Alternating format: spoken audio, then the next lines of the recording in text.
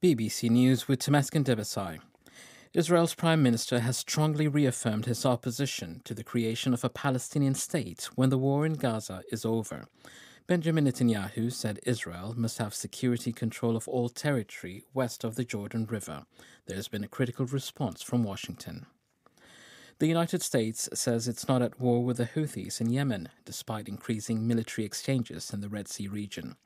Earlier, the U.S. carried out a fifth round of airstrikes against the Houthis. Thousands of men have queued in northern India during a recruitment drive to send workers to Israel.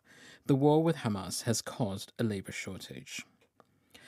The authorities in Ecuador have detained two suspects accused of killing a leading prosecutor in the latest violence linked to criminal gangs. Cesar Suarez was investigating the assault last week by gunmen on a TV studio. The U.S. Attorney General says the police response to the deadly Uvalde school shooting in 2022 was a failure that shouldn't have happened. Merrick Garland was speaking on the release of a highly critical official report.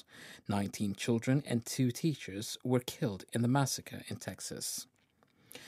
The U.S. Congress has passed a temporary spending bill averting a partial government shutdown, which could have begun as soon as Saturday.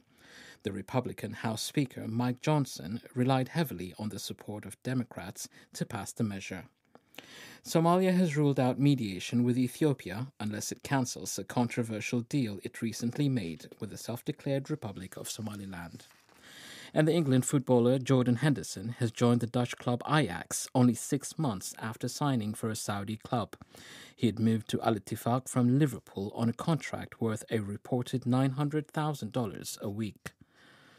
BBC News.